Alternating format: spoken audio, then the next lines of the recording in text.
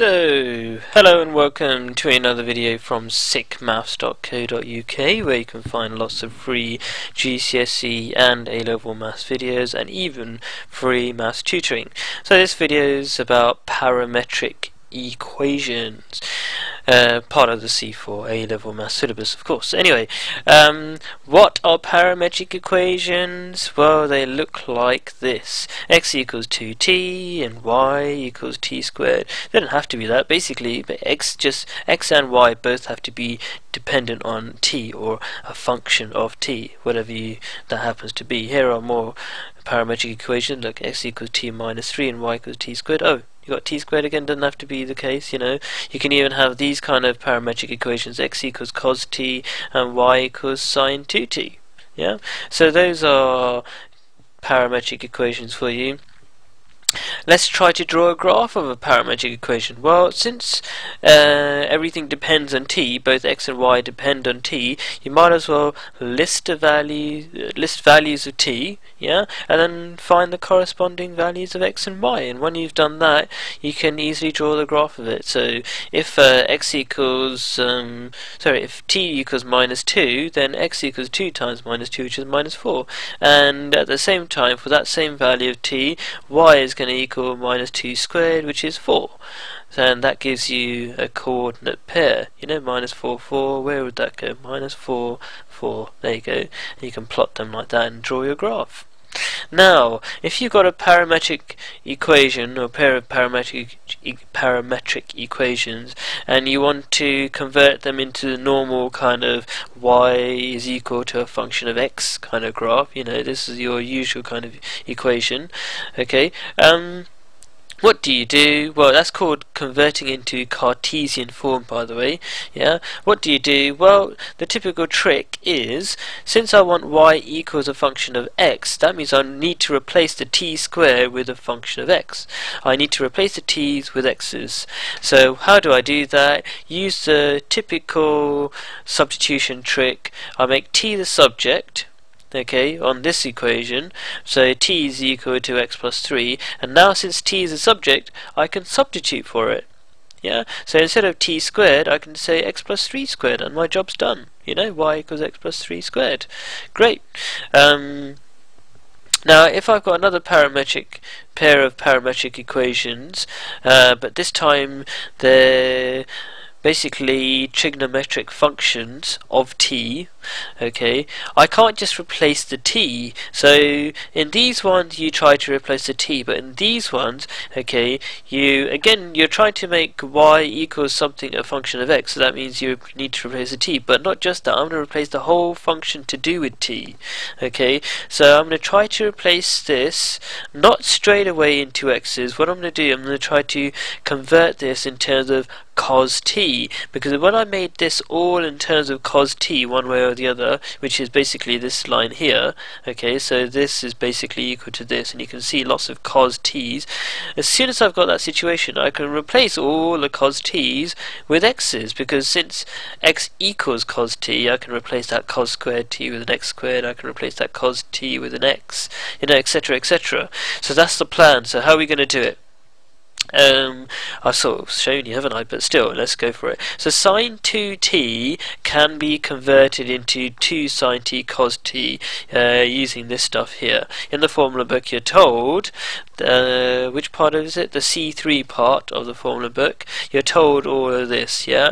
Now, if I replace a and b with x, okay, so that becomes x plus x, which is basically 2x. Okay, sine 2x basically equals 2 sine x cos x. I've done it very quickly. This is something you need to consider in your own time. In fact, I would say you should know this stuff by now, because this is C3 stuff, yeah, and you're watching a C4 video. Anyway, so that basically gets you to that stage. But I like this, but I don't like the sine t. I said I want everything in terms of cos t, so I have to replace the sine t with something to do with cos t. So I'm going to use this: sine squared plus cos squared equals 1. I could write 3 lines. I should really write 3 lines, but I just feel lazy sometimes and I can't be bothered. So sine, and you won't lose marks really for that.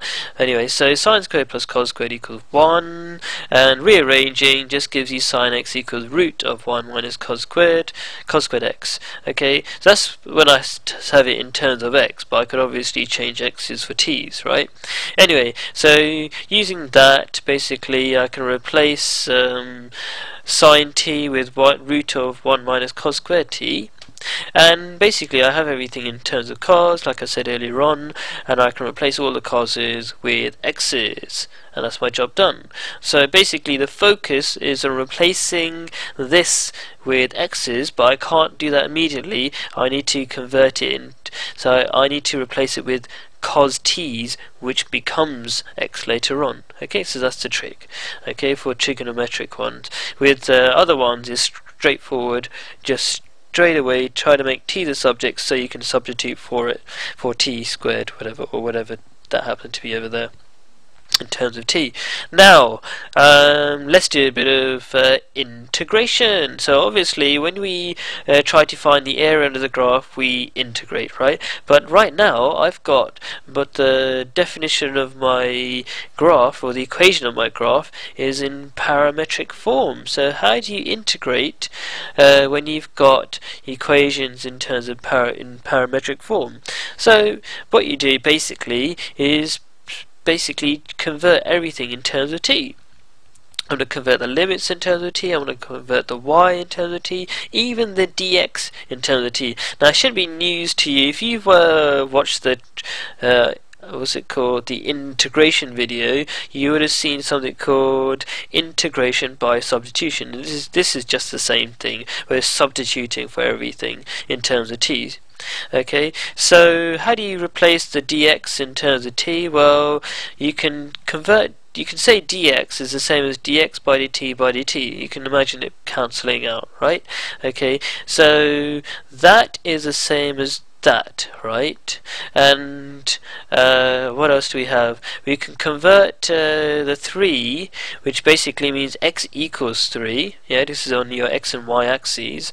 Okay, so if x equals 3, where are our parameters? There it is. X equals t minus 3. That means t equals x plus 3. So if x equals 3, t equals 3 plus 3. Yeah, which is 6, and add 3 to that one gives you the t equivalent. Yeah, and so I've swapped the the limits in terms of t, or substituted in terms of t, and I've done that. I've yet to convert the y in terms of t. Y is equal to t squared, so I've done that now. Dx by dt is just 1, because if you look at it, x equals t minus 3, so the differential of that is just 1, so that converts to 1, and the dt stays there because you need to integrate by dt. So basically you end up just integrating t squared, which is this, t cubed 1/3 t cubed between limits 6 and 4, which is equal to 152 over 3. Very straightforward. Okay, so that's the trick. Replace everything in terms of t. Okay, what else do we have here? Oh, if we're going to find the equation of a tangent this time, okay, so we're not getting to integration, we just come back and we're looking at differentiation instead now, okay, because when you want to find the equation of a tangent at a certain point on a graph, you need to differentiate the equation of that graph, right? Because a tangent is basically the differential basically finds the gradient, doesn't it? So that's what you need. So how do we do that?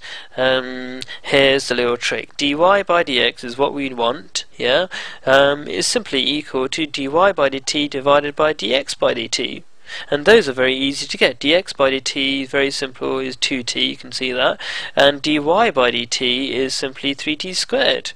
So dy by dt divided by dx by dt is going to be 3t squared divided by 2t, which it says here, and if you cancel it out a little bit, that squared cancels out with a t, so you simply get 3t over 2.